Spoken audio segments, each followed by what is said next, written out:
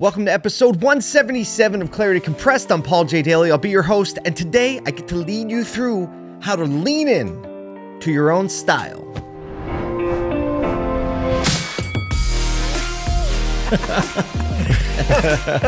Let the good times roll.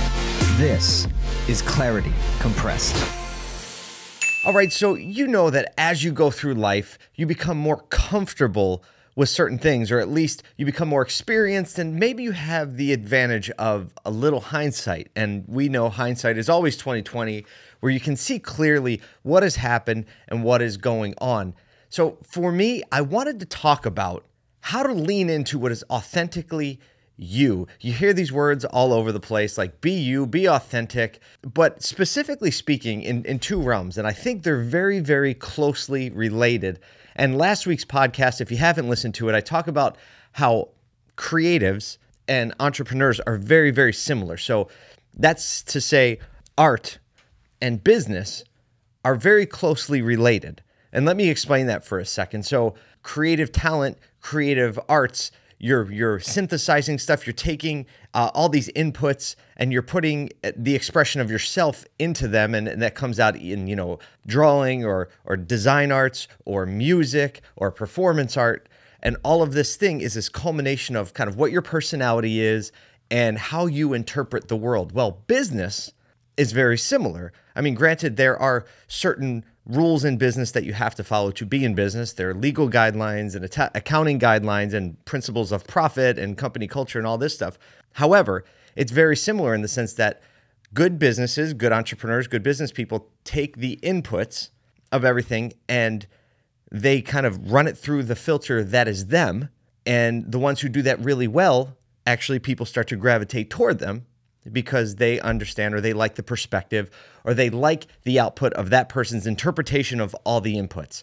Are you following me? So today I want to talk about how to understand what that is for yourself and lean into it. Now, you already know because you've been exposed to the podcast and probably some social media or saw me at a keynote, and you realize I don't look like the quintessential business person. If you've seen me speak, typically it's in a room with people that are wearing suits and ties and dress shoes, and I don't wear suits or ties or dress shoes. I have, but I typically don't. I typically look just like this. This is my work uniform, right? I have this jacket, I have this hat, I wear Nikes, I wear t-shirts, and guess what? That's okay for me, and I've become very accepting of that fact, and the more that I've done it and the more that I've leaned into it, the more other people have become accepting of it as well. I'm going to talk about three things today, and the first one is this. If you feel different, if you feel that in business, in creative, whatever, if you feel like there's something about you that's different than everybody else, don't try to squash it. Don't try to get rid of it, because that is likely a gift that you have been given. That is likely a texture that is to add to the conversation or add to the fabric. Lean into it. If you feel like there's a different interpretation or there's something different, lean into it. Because when you start to try to hide it, when you start to try to make it like everybody else's and make it look like the rubber stamp, and you put on the uniform and you go in, you try to say and do the same things or produce the same type of work, the second you do that, that unique thing that we all need, that style, gets lost. And on top of that, you are just less effective because it's not how you're wired. So that's my first thought. If you feel different, lean into those differences. The second really is understand what the fundamentals are. Okay, you can get away with this a little bit more in the creative arts than you can in the business world, but think about the artists that have really risen to the top. I'm going to use music as an example. You see these artists, and let's be honest, a lot of times they do some weird stuff or they seem kind of weird, right? They lean into that, but there's an element of the art that is really magnetic and draws us into it. Now, in business, in the business world, right, there are other fundamentals that you have to have in place. If you're going to run a successful business, you have to have some financial fundamentals. You have to make decisions according to rules. However, you don't have to be perfect. You have to understand what the fundamentals are for your style, and you have to follow them.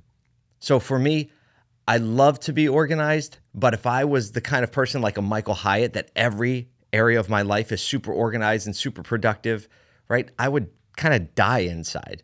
However, I do listen to him because I want to get better at those things, but I do also know that that's not the lane that I run in.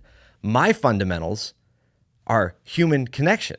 So regardless of how I dress or how my book looks, it looks like a manifesto, right? It's called a manifesto. Regardless of how that looks, when people hear what I say and see how I act and look at my track record, they're going to start to see that my fundamentals are human connection.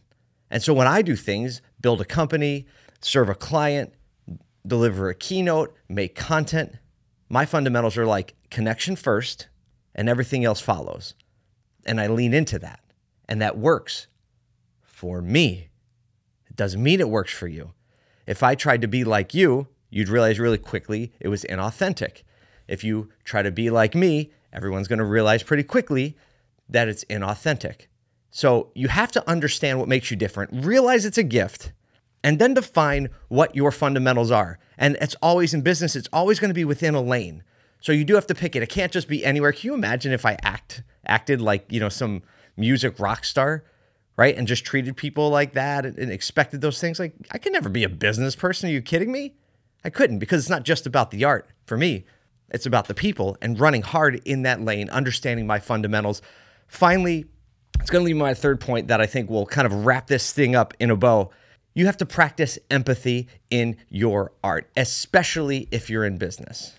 Now, I'm not saying that your art needs to be, or your creative ability, or your lane, or your style needs to be subject to what everyone else thinks, but you definitely have to understand how it's received, because you can't just go blasting, this is what I think, this is my style. If you don't like it, you can leave, right?